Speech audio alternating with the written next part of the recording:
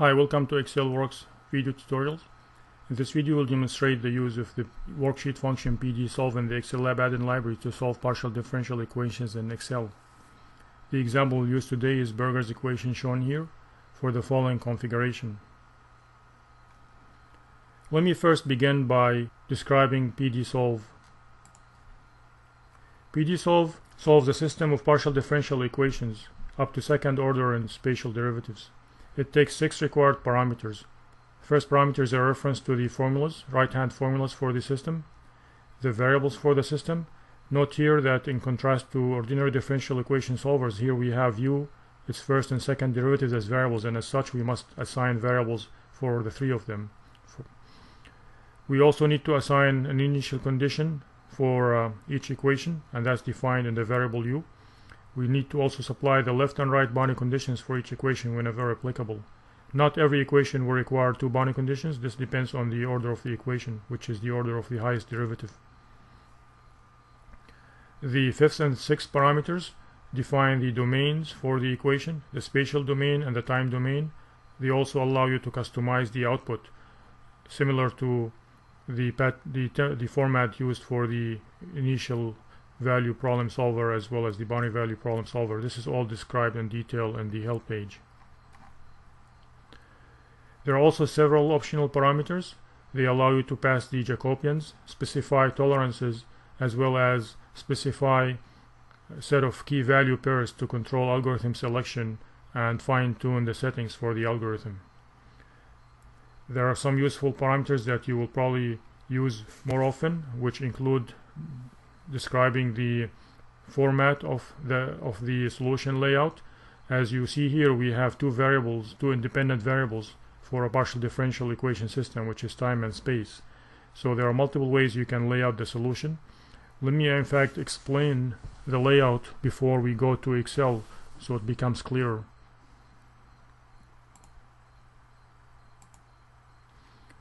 One layout is called the XCOL1 format, and this layout basically divides up the range for the spatial variable according to a allocated number of rows, and then divides up the time variable according to the allocated number of columns. The advantage of this format is you can easily snapshot view of any of the variables at selected points in time. The other format, which is called the TCOL1 format, flips the role of the time and space. The time is now listed in the first column, whereas the space is listed in the first row. And the advantage of this format is allows us to do a easy transient view of the variables at selected spatial points, as we will see in the example. Let me move now to Excel, as some of this will become clearer. So I'm showing the problem we're solving here. The first thing I need to do is select my variables for a problem, and I usually like to name my variables as u, ux, and uxx. That will simplify referencing these variables in the formula. I've selected u1 to correspond to u, and I've named it as u. u2 to correspond to the first derivative of u, and I've named it ux. And u3 to correspond to the second derivative of u, and I've named it as uxx. I've also assigned my initial condition in u, which corresponds to the given initial condition formula here. uxt at time equals 0 is equal to cosine 2 pi x, and as you can see, I've defined in u1 the formula cosine 2 pi x1, where x1 and t1 are my free variables for the system. Having defined these variables, I can easily now write my right-hand side formula for the equation, which corresponds to the given equation here. It's the u 0.01, which is the value of u, times uxx minus u times ux. Next, I need to define the left and right boundary conditions for the equation, and again they correspond to the given equations here. My left boundary condition is ux, and I have to define the equation with respect to 0 on one side, so I move this term to the left hand side, so it becomes ux minus t1 times exponential cosine t1. Likewise, for the right boundary condition, it's simply u minus 1. This is really all required to set up the problem for the solver. The next step is to allocate an array sufficient to hold the solution, and I'm going to request 4 divisions for the time period Therefore, I will need 6 columns for my array, 1 column for the independent variable x and 4 columns for the time points, since I only have 1 variable in this equation.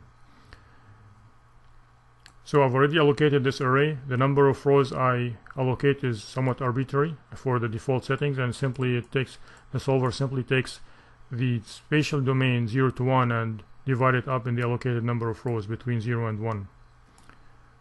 I entered my PDSOLVE formula here. My first argument is a reference to the right hand side formula in B7. The second argument is the reference to the system variable starting with T1, X1 and then U, UX and UXX. Then followed by the left boundary condition, the right boundary condition, definition for the spatial domain 0 to 1, and definition for the time domain 0 to 1, and I'm here requesting 4 subdivisions. This format is explained in detail in the help page, and it's similar to the ordinary differential solvers. Now to run the solver, I simply press Ctrl-Shift-Enter and it computes in a fraction of a second. Now to plot this solution, all I have to do is highlight the obtained solution, and as you can see I get a quick plot, which I've already done here.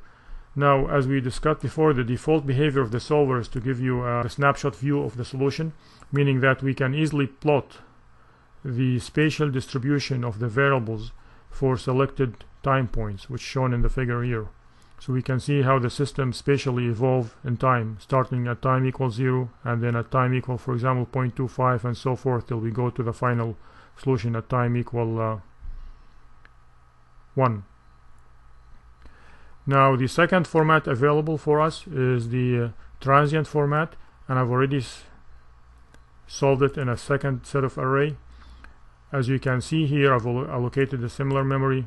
It's the same information that's in the first format, except the layout is different, and we control this with the key format that's also described in the key value pairs in the help page. So I'm requesting here the key call format, which rearranges the solver. Let me just run it again here, and again it runs in a fraction of a second. And as you can see here, now my time variable is listed in the first column, but my spatial variable is listed in the first row. So now I can easily plot transient views of any of these variables at selected spatial points. For example, this column here gives me the solution at the point x equals 0. This column here gives me the solution, the transient solution at x equal 0.25 and so forth. I've already made a plot for the solution. As you can see here, this is the transient behavior of the system variable at different spatial points. PDSOLVE is a very powerful solver. There are multiple algorithms you can select from as well as customize, and it can handle a system of partial differential equations with multiple variables. There are examples in the help page that you can reference for different problems: the heat equation, the wave equation, and the problem we just solved. And there are also a lot more details in the help page that you can read through for additional information. This concludes this tutorial. Thank you for watching. You can always reference the webpage excel-works.com for additional information.